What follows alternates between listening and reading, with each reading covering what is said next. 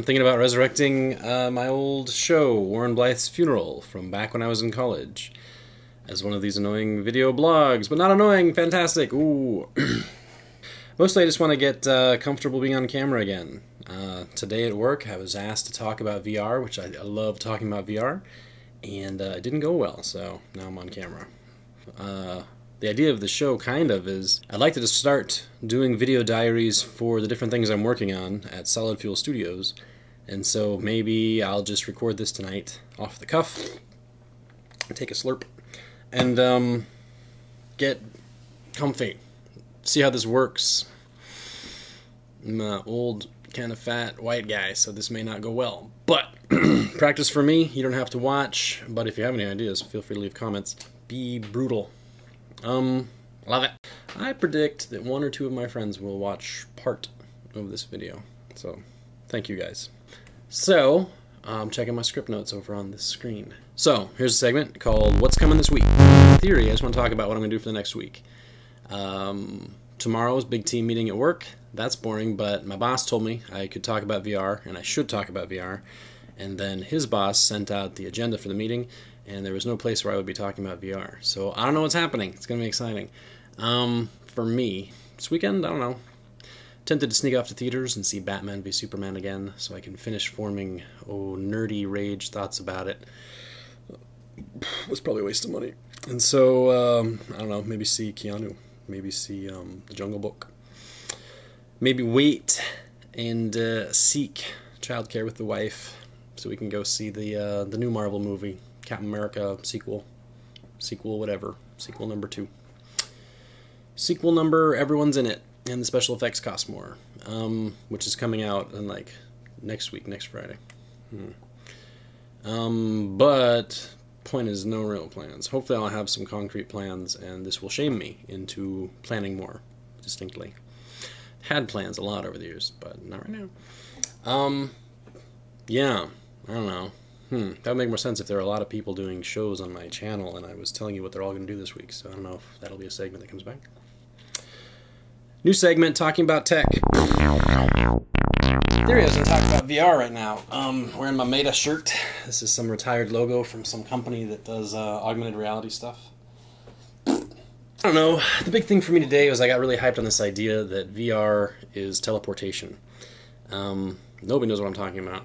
There's a thing I've noticed with technology, when you want to talk about it with people, where we don't have the vocabulary, we don't have the words to describe it. We can just say, it's weird, and it's cool, and nobody knows what you're saying because they're so vague. So I kind of like to slip in the idea of pick some concept we're all familiar with, and so in this case, VR is teleportation. So when somebody is talking to you about VR, it's like a mind experiment. Just substitute the word teleportation.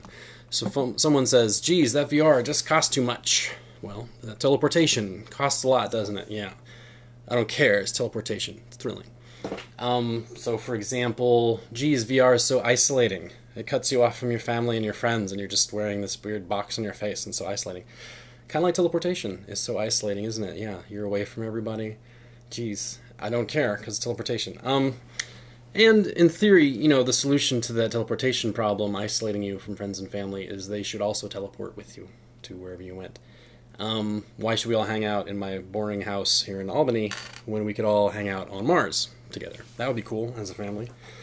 So I don't buy the idea that VR is awful and going to destroy us all any more than I buy the idea that teleportation is boring or somehow going to destroy us all. So that's my talking about tech. Not very technical, is it? I don't know. This ties into an old idea that I maybe should save for another show. There'll ever be another show. That whole thought process started with Twitter. A lot of people complaining that Twitter is worthless. It's 140 characters, you can't say anything. But to me, Twitter is telepathy. Twitter is a communication medium that forces you to not really rant or think about it, and it starts tricking you into just spitting out whatever's on your mind. Just sending these rockets out. And what's cool about that is if everyone on Twitter is just firing them off, then everybody else on Twitter can just suck them up. And so Twitter ends up being this thing where you can just kind of know what people are thinking all over the world randomly. A lot of social media is like that.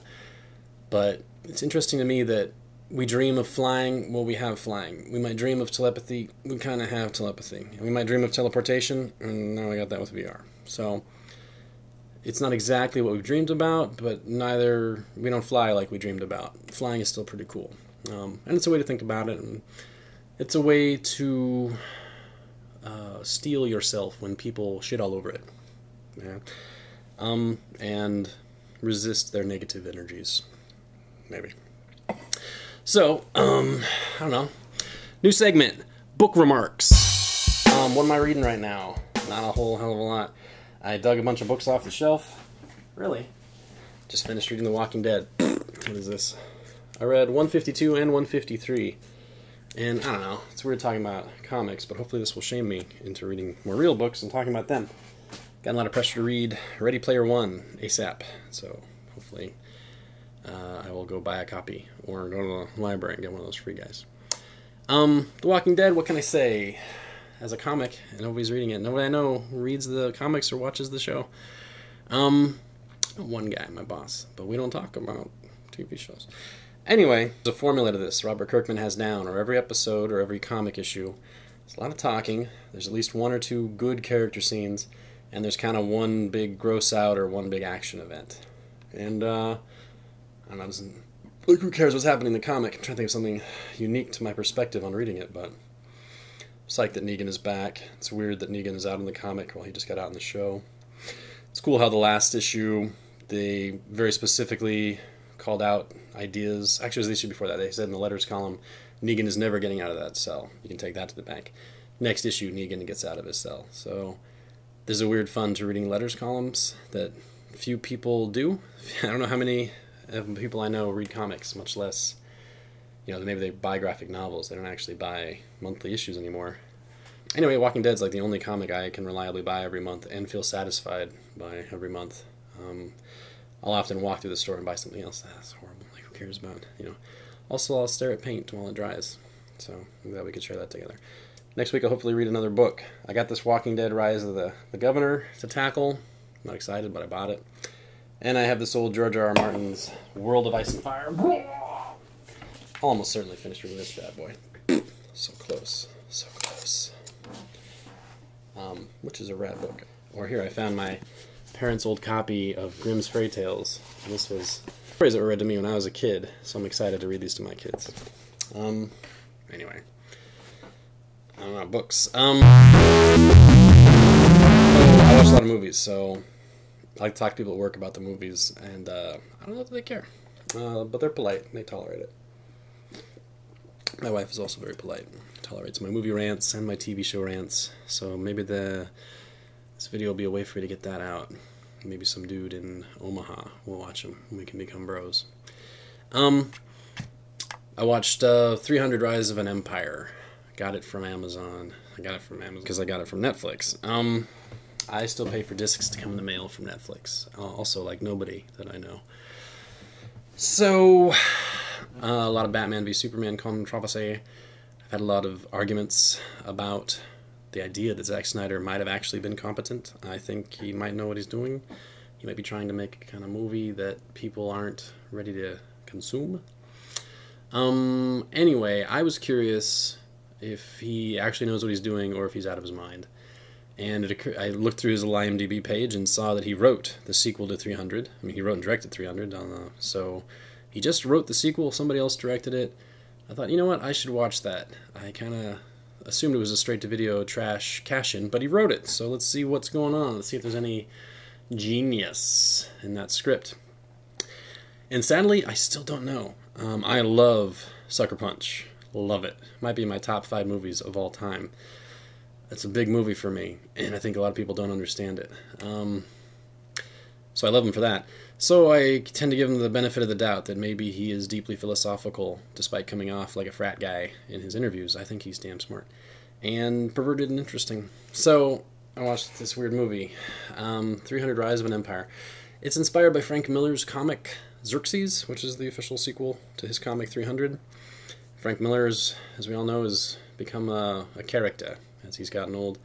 So here's Zack Snyder's adaptation. I don't know if the smart bits were from the comic or from Zack Snyder, but there are definitely smart bits and some very interesting moments of dialogue and some thoughts and some battle scenes. Really creative bits of business. And like every other Zack Snyder movie, even though he just wrote this one, there are some really dumb parts. There is at least one part that makes your jaw go loose and you can't speak anymore, like right now, because it is so bad and so ill-informed. It's like the moment in Man of Steel where Superman and Lois finally kiss, but they're covered in the ashes of the thousands of dead people. That's a weird moment. You're like, this is, maybe it looked good on the page, but why would you shoot it like this? This is not, because should have cut this out in the movie. Are you doing this on purpose because you're a rebel? Or are you making a comment about how these moments are obligatory and shouldn't be there? I don't know. So 300 Rise of an Empire has that moment. It's, in theory, historical drama. I guess that's pushing it. But the good guy from Athens is kicking ass against the Persian pirate queen. Not queen, but witch. I don't know. Pirate kick-ass captain. And he's thwarting her so bad that she sends out some secret messengers in the night so they can have a secret They can have a secret meeting. When this kind of scene happens in any historical movie, I will, because this is something that no history book ever mentioned. That's why it has to happen in secret, where there's a few witnesses, so that we can just pretend. They did this in Braveheart, like the weird, sweaty Scottish rebel meets with the Queen of England, and they just have sex, Sure enough, that's the point of this scene. The two military leaders on opposite sides of a war where hundreds are dying meet in secret to talk about should one of them back down or maybe give up. And it comes out that the guy from Greece just hates this Persian lady from Greece so much, hates her so much that he just thinks about her. Oh, and they just start going for it. They just start going at it, having the sex. And it just really caught me off guard. My jaw dropped because this is so wrong. On some level, maybe it's so wrong that it's kind of awesome. We could use more war movies where the generals meet up and just start having sex because they're just so obsessed with each other. It would have been kind of rad if it was two dudes, I feel like, or two ladies, because it was two dudes, because you play into that whole macho thing. There's a big macho vibe, of course, to the 300 movies. But it wasn't. It was the hot chick, Eva Gardner, and so she gets naked a lot and has sex a lot. I don't know. It was a weird scene. You're just kind of like, why is this happening? Is this... I guess all the trucker bros that are watching this wanted some sex, and here we go. It's the most unlikely people to be having sex. Weird. And then it just totally thwarts itself, and in the middle of all their sexing, they decide, no, they still hate each other, and they're going to fight, and they just stop. Oh, what? And to spoil the end of the movie, it also just kind of ends, and there's kind of a what kind of moment. So, anyway, not a total waste of time. The first 300 movie, I didn't get a hefty gay calendar vibe. Nothing wrong with gay calendars, but I got a hefty gay calendar vibe off this one. And I think it's because in the first movie, all the dudes are hanging out with their banana slings and their rock-hard abs. But they're talking about how they're all going to go die together as brothers, so it feels very macho. Like, yeah, bro, slap me. This time, they're not that badass. They're just a bunch of dudes from Athens who are, like, hanging out on a beach, just kind of leaning on their poles. And it just felt more like, okay, yeah, weird. This kind of, I guess this is pretty sexy. Different vibe. I don't know. So, weird movie. I don't know, I guess that came out negative, so I suck, but I'll work on that. I didn't mean it to be negative, I just meant to say it just feels different than the first movie. I think produced by his Snyder's new production company, Cruel and Unusual Punishment. I'll check that, and if it's not true, I'll cut it out. Great name for production company, Cruel and Unusual Punishment. So I think the jury's still out on Zack Snyder. He might be totally rad. I wish more people would give him a chance. Anyway, I don't know, also watched Mad Max Fury Road, just for the hell of it again. Because first time I saw it, I was literally so sick that I had to go back to sleep every couple hours. And we timed it, so I woke up, and we stumbled to the car, and I went opening weekend to Mad Max Fury Road and put on the 3D glasses. And oh shit, the movie just pissed all over my face, kicked me in the nuts. And I was like, oh god, that was way better than I thought, but I'm kind of sick, and then I went back to sleep.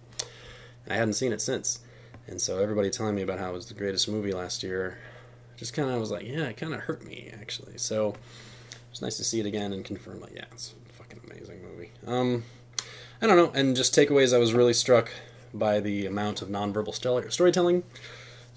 There's a bit where Max is strapped to the front of a car, and they spin it around to fight a car with a buzzsaw that's cutting up some other giant supercar truck. And it misses, and it goes right past Max, who ducks, and it cuts the poles over his head, which have little skulls on them, like they look rad. The skulls tumble under the car, exploding. Actually, under a spike car, as I recall. Exploding because there are actually grenades inside the skulls on the poles behind him. And that blows up this car, and it's just like the level of like, whoa, whoa, whoa. It's just amazing. No verbal, no explanation. Nobody's like, I see what happened there. There were grenades in those skulls.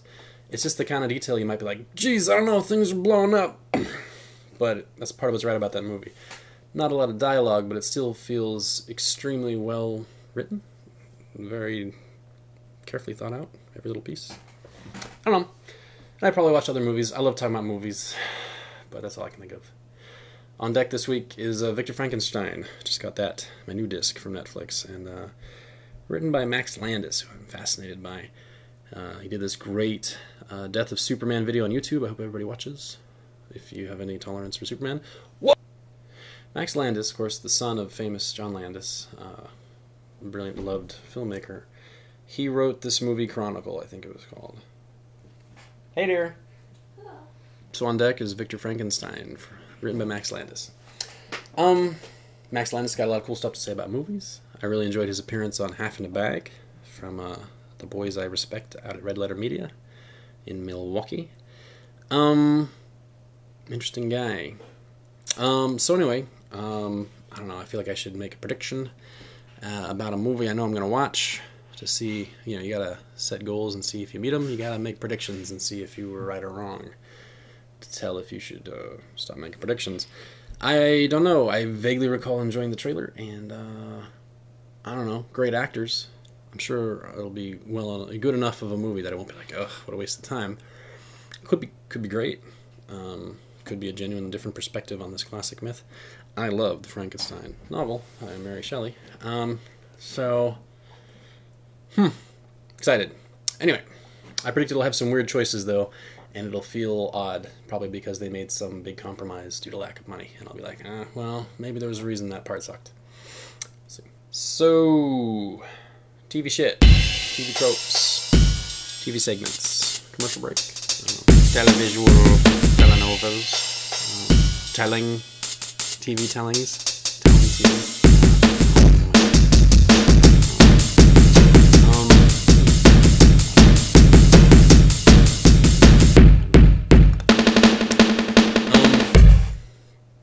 Icarus, slightly visible. That's cool, I guess. I don't know. It feels weird talking about TV because I remember once meeting with some friend of my mom's, who old lady, and stays at home all day. I asked her. I was trying to start a conversation. I said, "What are you doing for fun?" Usually, I try to figure out if people want to talk about themselves. So it's kind of like, "What do you do all day, old retired lady?" Thinking she must have some craft. She must have some pursuit. Maybe she fights crime, and her response was just to list off all the shows that she watched and all the times. And that was her life. She is staying alive, clinging to life so that she can watch a bunch of soap operas. And it made me super sad. But that was years ago, and now TV is really good, or I'm old and sad, so I watched a lot of TV. So here's a segment about TV. Really good episode of Agents of S.H.I.E.L.D. I should have looked up who wrote it, because it might be the first good episode of Season 3.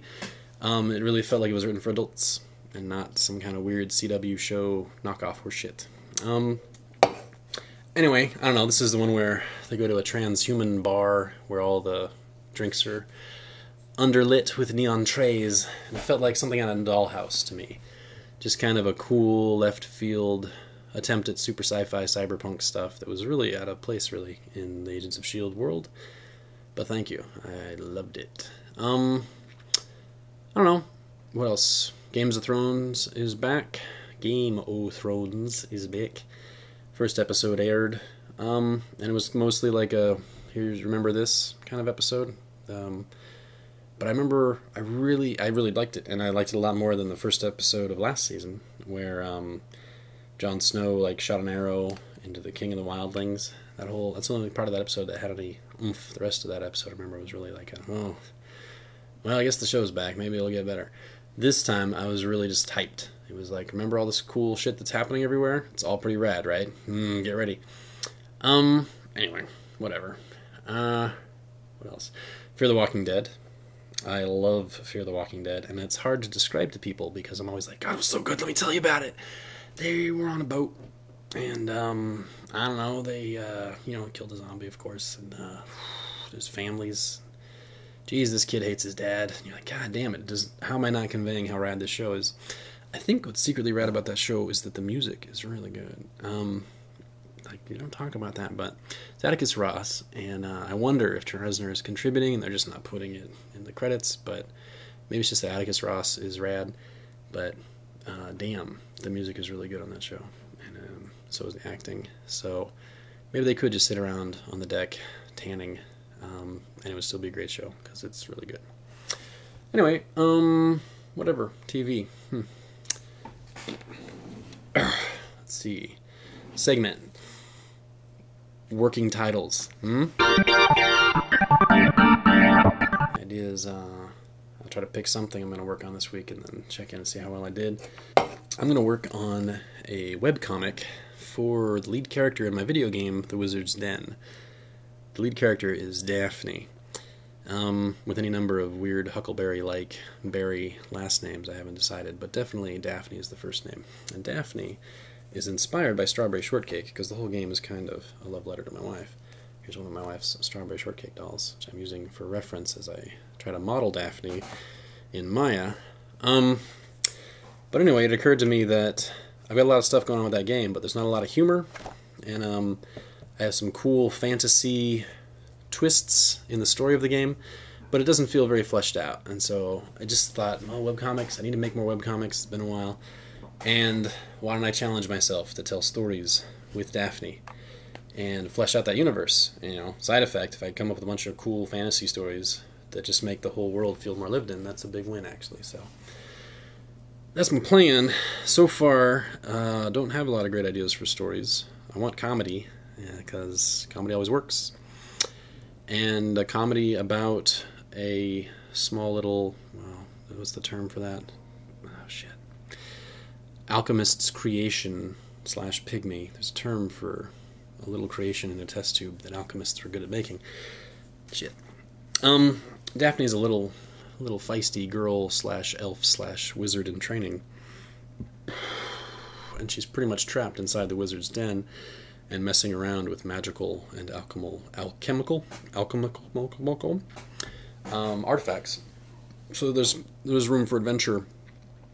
Right now, I just have the hefty idea that maybe she'll treat the alchemist or like her dad, and that way I can tell stories about my own dad, who's kind of getting old and may have the senility.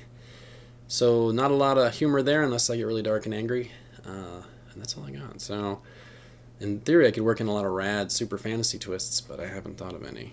So far, not going well, but that's why I got a week. So hopefully, next week I'll have a Daphne webcomic. Yo!